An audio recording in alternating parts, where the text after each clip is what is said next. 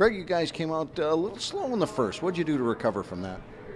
Yeah, it was. I think it was a long travel day yesterday for us, and we were just trying to get our legs out early, and followed up with a good second and third period. You guys came out strong in the second period. Anything said about what? Certainly you came out hard in the first, and it seemed like everybody just came along with you in the second. Yeah, I think we had a good wake-up call between periods there, and had to find our legs and get things going. And like I said, we did a good job in the second and third, and hoping we can carry it in the next few games.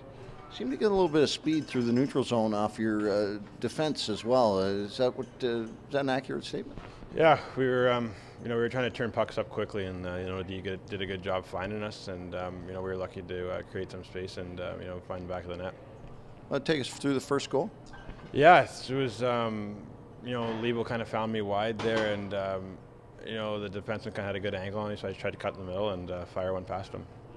And on the second one? The second one was just, we had a good cycle game going, and it was just a great pass by the Leafs to find me back door. You guys seem to have spent most of the night controlling the puck along the boards, out of the corner. You guys working on that necessarily here late in the season, or is it just a lot of commitment to hard work? Yeah, I think so. I think playoff hockey is a lot of the protecting pucks and puck possession. That's what we're trying to do right now, leading up towards the playoffs. And tonight was a good job by everyone with containing pucks and spinning off guys.